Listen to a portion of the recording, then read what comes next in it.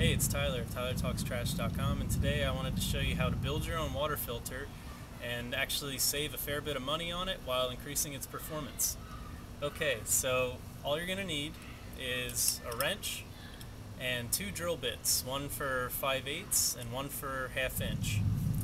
And then lastly, you need your filters and two food grade plastic buckets. The difference between food grade and your average bucket is that food grade supposedly doesn't have any leaching properties to it, so you don't have to worry about any of the toxic makeup of plastic getting into your water. Hopefully that's really true. So, if you want to save some good money on this, I'll show you how it works. Now this is a really simple construction. It's just made of two buckets, and then you have to order a spigot, or you could pick one of these up at a home improvement store for super cheap. That's going to be a 5/8 inch hole that you drill in the bucket. Now the interesting part is inside. Here's my filters. Sometimes these will have 4 filter units in here, and then that would cost you a bit more. The pair of these were about $50 each, and these are super high quality carbon filters that are also treated with silver.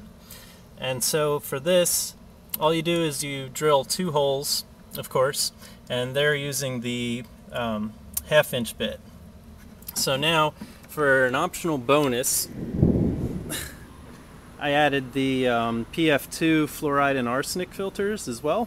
Of course this is optional, but I just decided that in a survival situation where water may become scarce, which I believe could very well happen in the future at some point, you'll want the best filtration you can, so that's why I went with this.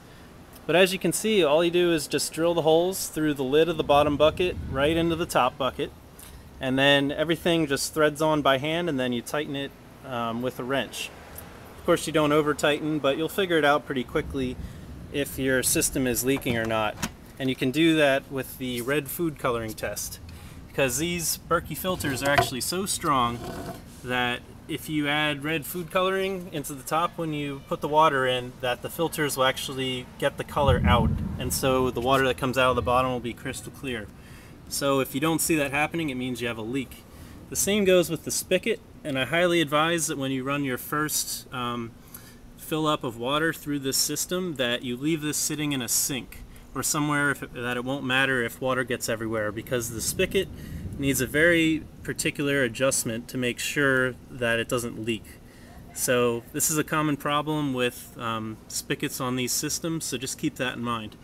But overall, you can see that this is the exact same thing as your typical Berkey, except it's not all fancy and shiny, of course, but it does the same thing. And this is actually what I should have got because these are 5-gallon buckets, and mine only holds about, I think, 2 gallons.